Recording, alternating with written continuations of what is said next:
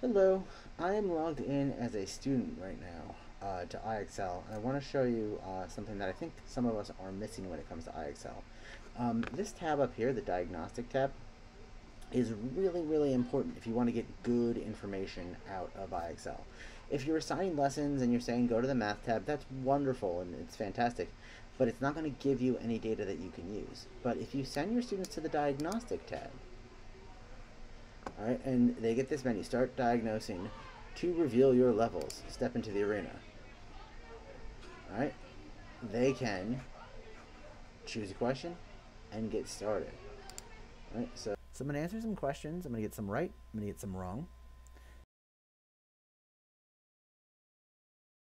And then you get a pop-up and that'll show you how you're doing. I'm going to answer a few more questions, and then it shows me geometry, and then I click see your levels, and that brings me here where I'm going to get a lot more information based on what I'm doing. So the more you work, right, the more information you can get here.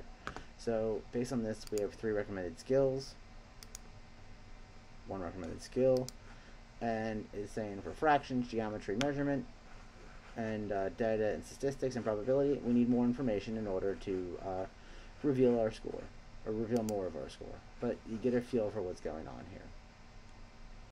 And if you want to use IXL to the best of your ability and its ability, you want to make sure you're spending time weekly in the Diagnostic tab. You want to see your levels going up based on the work that you're doing.